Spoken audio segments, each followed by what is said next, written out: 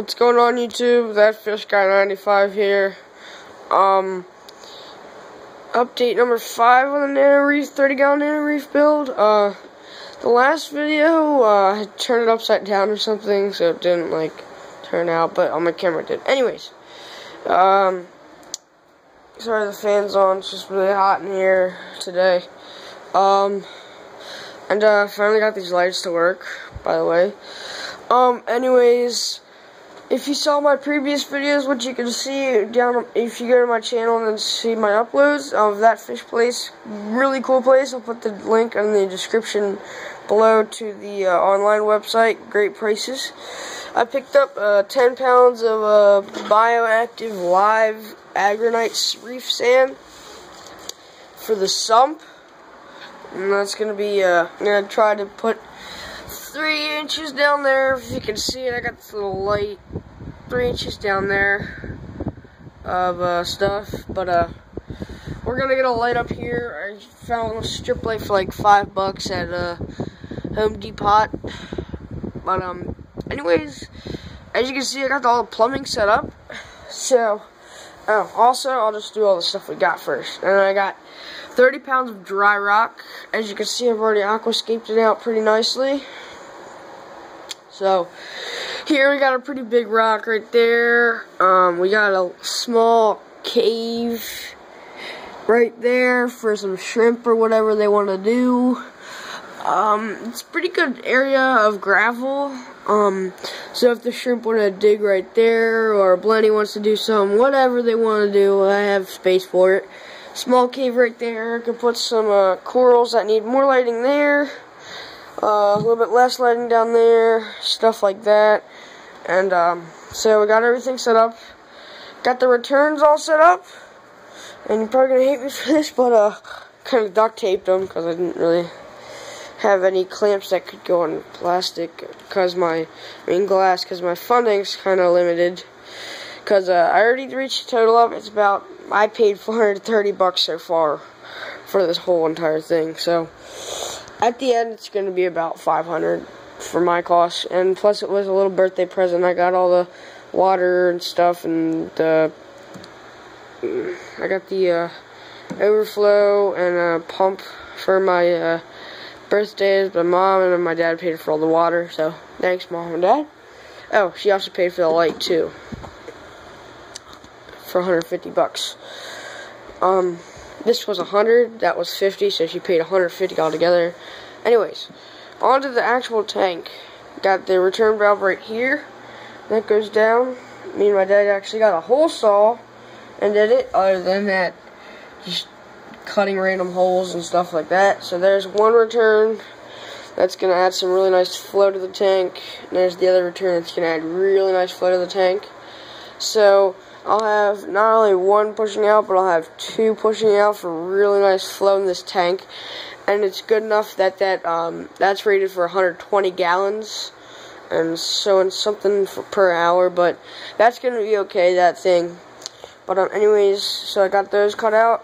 All I'm waiting on is this canopy build, which me and my dad are going to do. That's going to be the next series of videos we're going to do. So let me come around here. And so the canopy's going to basically cover all this, you know how that goes and everything. It's going to look nice, same color as this.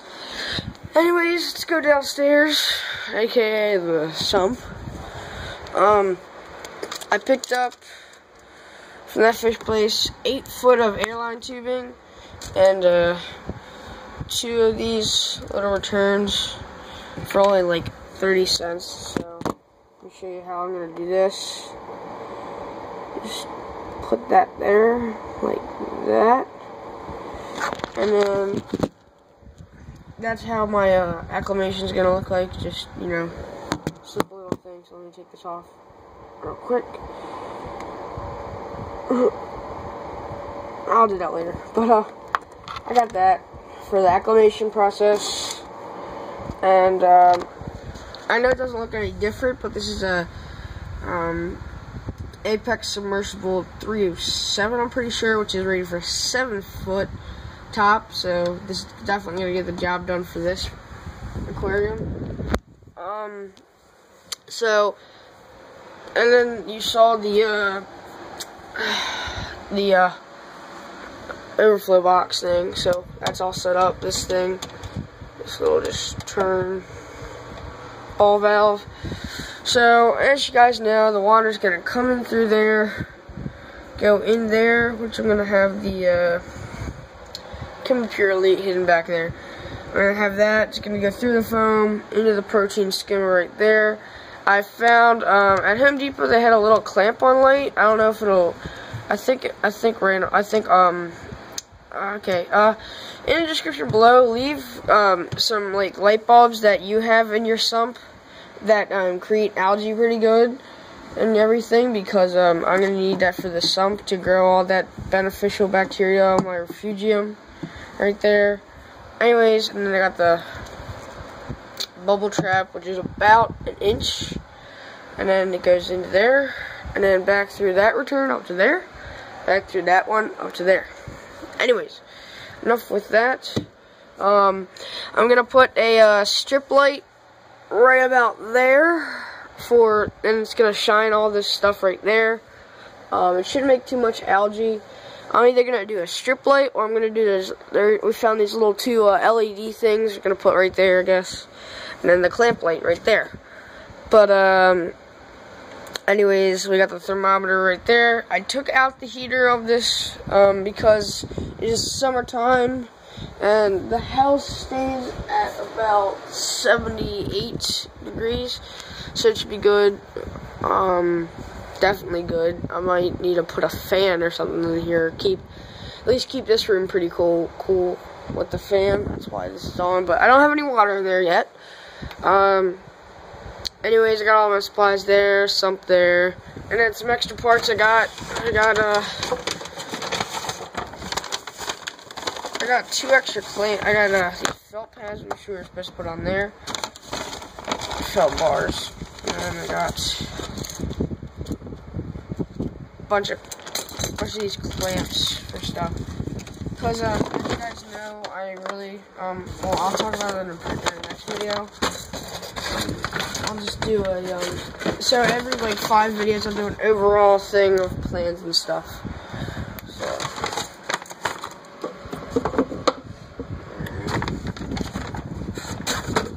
So anyways, so this is gonna be update number 5. So the next video is going to be plans and everything for it. That'll be a long video. So anyways, I also have some vinegar, which I'm gonna coat the protein skimmer in, because it's gonna get all crud on it like the filters do because of all the splashing. But shouldn't get too much because it's pretty shallow. It's pretty low to the bubble thing. It's only like about 1/8 of an inch off, so it shouldn't be too bad. But I'm still gonna do it, because I don't feel like having crap on it and brushing it into the tank, making the salinity spike and everything.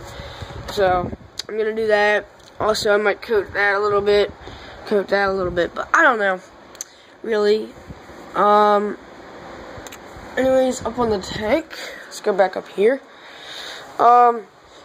This whole order I got, this whole trip, cost me about $100 for all this live rock, but dry rock. But this is what really made it the price, because it was $16. But anyways, that circulation pump back there is gonna circulate this whole tank.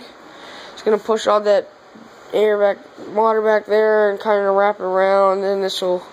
So my tank should be pretty clean for the most part. My